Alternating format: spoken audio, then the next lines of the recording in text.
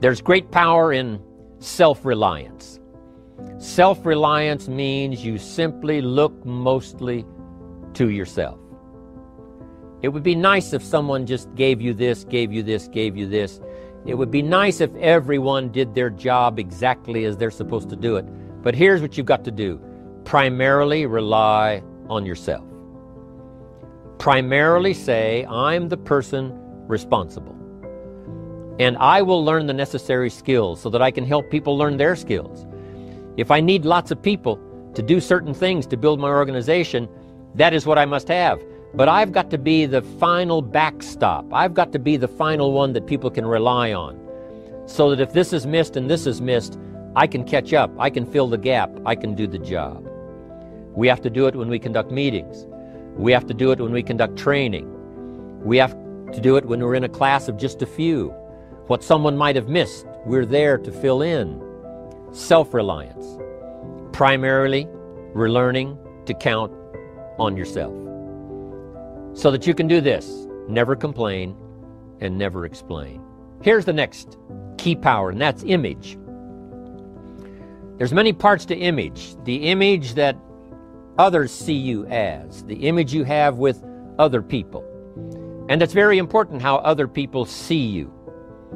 If they don't see you as a leader, chances are they won't pay attention. If they don't see you as being in control, chances are they won't have the trust. If they don't see you as knowing where you're going, what you want to accomplish, they probably won't follow. But if people can see you, if you have the image of someone that's in charge, in control of your life, your future, your destiny, in control of the situation, if they see that, that kind of image is powerful. It helps to win the day. It attracts other people. People want to be around people that are in control, that are powerful, but they know how to use their power. Influential, but they know how to use their influence. That kind of image is important. But here's a very important image, and that is your image of yourself. The way you dress, the way you talk, the way you think, your capacity for learning, all of that is an important image that you have of yourself. The image that you have that if it needs to be learned, you could learn it. If there's a book that needs to be mastered, you could master it. If there's a skill that needs to be learned, why couldn't you get busy now and learn that skill? That kind of self-image, that I am continually trying my best to be the best I can. Because one of the most important places you have to look is into the future, yes. You got to look into the past, yes. You've got to look around, yes. But one of the most important places you have to look is in the mirror. Goals are important for a genuinely success-oriented person. Without them, you're just playing around. The difference between a goal-directed individual and someone without goals is like the difference between a Wimbledon champion and a kid batting a tennis ball around on a court with non-net. No opponent to bring out the best in him, and no way of keeping score. Despite everything that's been written about the importance of goal setting, very few people actually put it into practice. It's always amazed me the way the average person devotes more thought and effort to planning his or her 2-week vacation than to planning his life. Goals represent challenge in its most positive form. Leaders have their personal goals as well as those of their organization clearly in focus. In fact, one of the principal responsibilities of leadership is defining goals for the vast majority of people who aren't able to do it for themselves. Over the years, I've developed some ideas about effective goal setting, and I'd like to share those with you. I also want to point out some traps of goal-directed behavior that aren't usually talked about, but certainly ought to be. When I was a kid, I used to dream what it would be like to buy a ticket on a train and just go someplace. I didn't really think about where I'd be going or how long it would take to get there. I just loved the idea of getting on the train and letting it take me someplace. I guess there's still something appealing about that idea, but it's not really the way you should live your life as a mature human being. When you grow up, you buy a ticket on a train or a plane because you want to go someplace and you know exactly where you're going. You may have to change planes in a different city. your flight may be canceled, or you may have to switch to another flight. You may not feel like talking to the person seated next to you, but you will persist. You know where you're headed, and you're quite determined to get there. That's goal, directed behavior in its simplest form. There are short-term goals and long-term goals. Sometimes you're flying across the country. Other times, you're just walking down to the corner grocery store. Long-term goals are the equivalent of a major journey. When you reach the point where you've achieved your long-term goals, your life will be fundamentally changed, and the process of getting to that point will have transformed you into a stronger, wiser, and higher performing person. How can you identify your long-term goals? On a sheet of paper or in a notebook, write these 5 headings. 1. What do I want to do? 2. Who do I want to be? 3. What do I want to see? 4. What do I want to have? 5. Where do I want to go? Under each of these categories, write down several possible long-term goals. Be very relaxed about this. Just allow your mind to flow and come up with 3 to 6 ideas for each category. Don't worry about a lot of details at this point, and don't spend too much time describing a particular goal. For example, refer to category 1. Suppose you want to write a book about the history of your family going back to the arrival of your great-grandparents in the United States. Just quickly jot down family history. Then it occurs to you that you've always wanted to see the pyramids in Egypt, so you write pyramids. Keep writing down ideas as long as the list of categories continues to inspire you. You'll probably be surprised at some of the things that turn up. You may have kept a great many desires and aspirations hidden in the back of your mind, but the opportunity to write them down will move them to the forefront of your consciousness. That's one of the benefits of this technique. When you're satisfied with your list of long-term goals, read through the list once again. Then beside each item, write the number of years that you believe it will take you to achieve that particular goal. It's best to round off the numbers into 1 year, 3 year, 5 year, and 10-year time frames. For example, you may estimate that it will take you 10 years to research and write the book on your family history, but you'll need only 5 years to reach a position where you can take a trip to the pyramids. Create a time frame like this for every one of your long-term goals. When you're finished entering your time frames, there should be a fairly balanced distribution for all your goals. If there are many 1 and 3-year objectives, but only a few in the 10-year category, maybe you need to think more about what you really want your life to add up to. What kind of life you really want to build over the long run. But if there's a preponderance of 10-year goals and relatively few of the shorter-term variety, this may be an indication that you tend to put things off. Keep working on your list, adding and subtracting goals with various time frames, until you've created a more or less even distribution. Now comes the really challenging and interesting part. So far, you've just been adding things to the list, but now it's time to start making some selections. Now you're going to start asking yourself, it's really important compared to what might just be fun. Choose 4 goals from each of the 4 time frames: 1 year, 3 year, 5 year, and 10 year. You now have 16 separate goals. So far, you've only referred to them in shorthand fashion, but now you're going to start seeing them very clearly in your mind's eye. You're going to see each goal just as if it were being realized this very minute, and you're going to write down a detailed description of exactly what you see. Do you intend to open a handmade furniture store in 3 years? What will the store look like from the street? Will there be gold leaf lettering on the windows, or will there be a sign hanging over the door instead? How many square feet will the store contain? Will there be a showroom area for the furniture in front and a workspace in back? Or will the furniture be built at a different location? Do you intend to have any employees? Or will you run the business entirely by yourself? Think of all the questions that need to be answered in order to see your goal with absolute clarity, and then write the information down.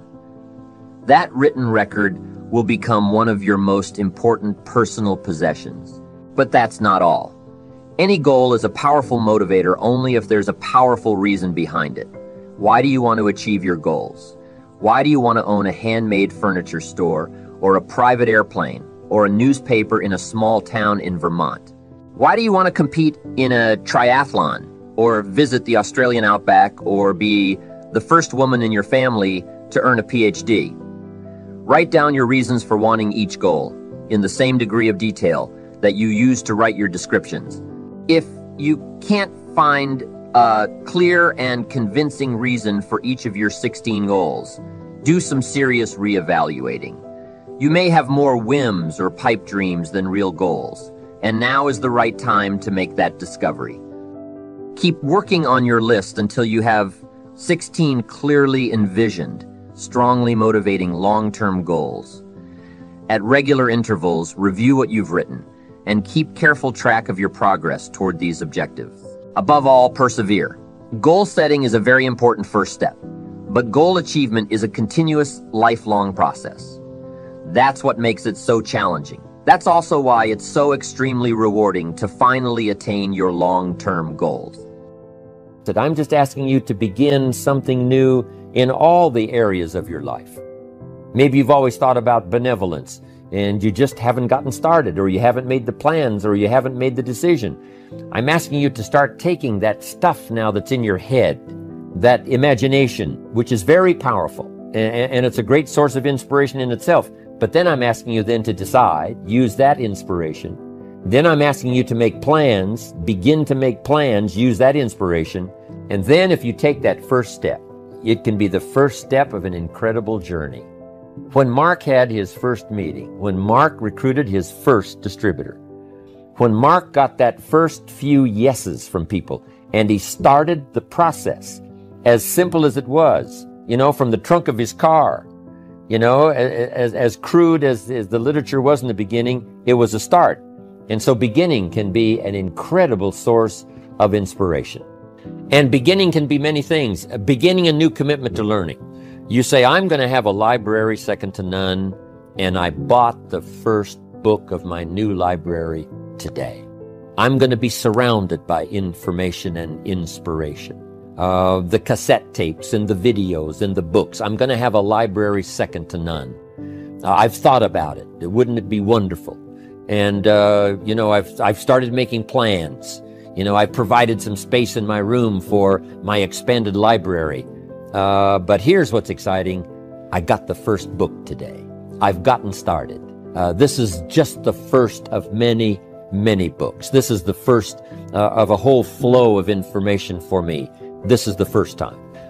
You want to learn a new skill and you sign up for a class. Let's say you want to learn accounting or something, and you sign up for the class and you take the first class. You get started. You thought about it. You made some plans for it. You made some time for it. But there's nothing like sitting there in the class with the pen in your hand and the pad ready to take notes. Here I am. I'm starting on a new journey of learning. Remember that. All the returns in life, whether in wealth, relationships, or knowledge, come from compound interest. Take business partners with high intelligence, energy, and above all, integrity. Don't partner with cynics and pessimists. Their beliefs are self-fulfilling. Learn to sell. Learn to build. If you can do both, you will be unstoppable. Arm yourself with specific knowledge, accountability, and leverage. Specific knowledge is knowledge you cannot be trained for. If society can train you, it can train someone else and replace you. Specific knowledge is found by pursuing your genuine curiosity and passion rather than whatever is hot right now. Building specific knowledge will feel like play to you, but will look like work to others. When specific knowledge is taught, it's through apprenticeships, not schools. Specific knowledge is often highly technical or creative. It cannot be outsourced or automated. Embrace accountability and take business risks under your own name. Society will reward you with responsibility, equity, and leverage. Fortunes require leverage. Business leverage comes from capital, people, and products with no marginal cost of replication. code, and media. Capital means money. To raise money, apply your specific knowledge with accountability and show resulting good judgment. Labor means people working for you. It's the oldest and most fought-over form of leverage.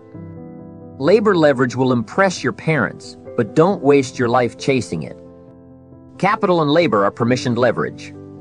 Everyone is chasing capital, but someone has to give it to you.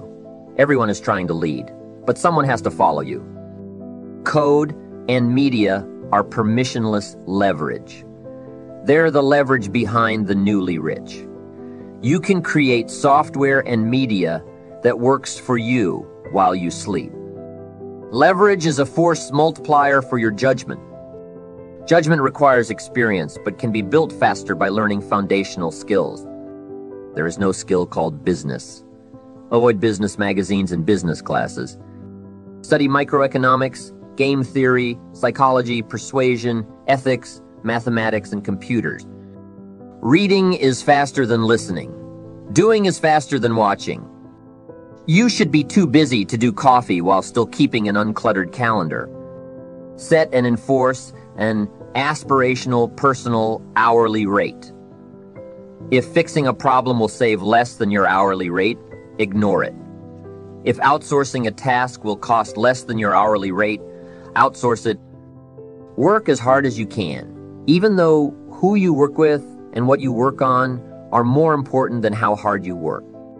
Become the best in the world at what you do. Keep redefining what you do until this is true. There are no get-rich-quick schemes. Those are just someone else getting rich off you. Apply specific knowledge with leverage, and eventually you will get what you deserve. When you're finally wealthy, you'll realize it wasn't what you were seeking in the first place.